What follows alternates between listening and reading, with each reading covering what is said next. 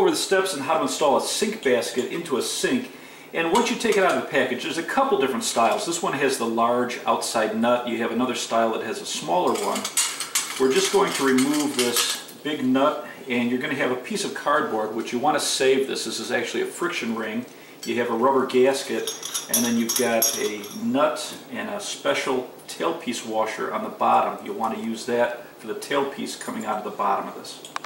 On a sink basket, we're going to have to create our own washer. So underneath this flange, we're going to put a rope of plumber's putty. And I always like to purchase plumber's putty that's called stain-free or non-staining. And you'll be able to use this for all of your projects around the house because it's goof-proof. You can use it on plastic or porous material, which you can't use a standard plumber's putty on. So we're going to create a rope about a ½ an inch thick, maybe about the size of your small finger, and we're going to push this underneath the flange all the way around. Once you have your plumber's putty on, we're just going to push the sink basket. We're going to center it in that little indentation and push it straight down, and you'll see this excess coming out, and then we're going to wipe off the excess underneath. Now, when we're tightening this underneath and turning that nut, what happens sometimes is this whole sink basket will spin.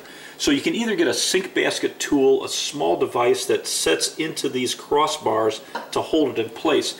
And I just picked up this rigid faucet and sink installer, and it has this fitting that goes into the top of this and locks in, and so now I'll be able to have a helper push down and hold this from turning while I tighten the nut underneath.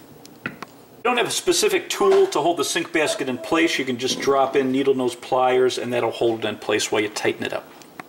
Once you remove the excess plumber's putty from underneath, we're going to put our rubber washer up first, and then we're going to take this cardboard gasket and put it on second, and that's going to keep this nut from catching the rubber and twisting and pushing it out of shape.